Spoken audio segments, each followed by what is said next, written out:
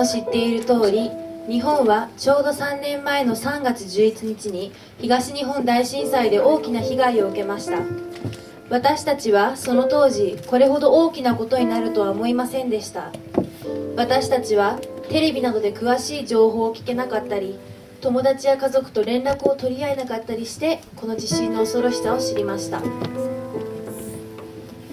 海に近い場所では多くの人々が津波に飲み込まれました。今でも福島ではふるさとを離れて暮らさなければならない人々もいます。After the March 11th disaster, many people who lived in other countries and regions guaranteed support by giving clothes, food, and money. Our teachers did a fundraiser to raise money for those who are affected in Tohoku. And we all should help them because it is important to make sure that they are not alone in this crucial time.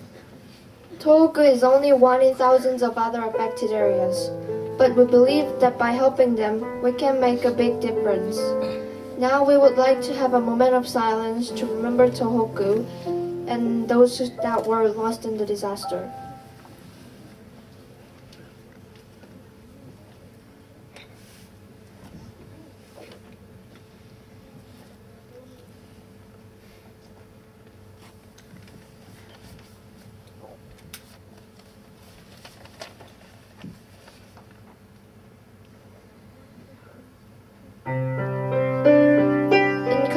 Of March 11th, the upper and senior school students have written a special song.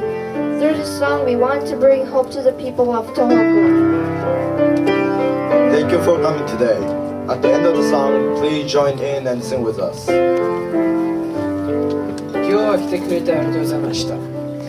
曲の最後で皆さんも一緒に歌ってください。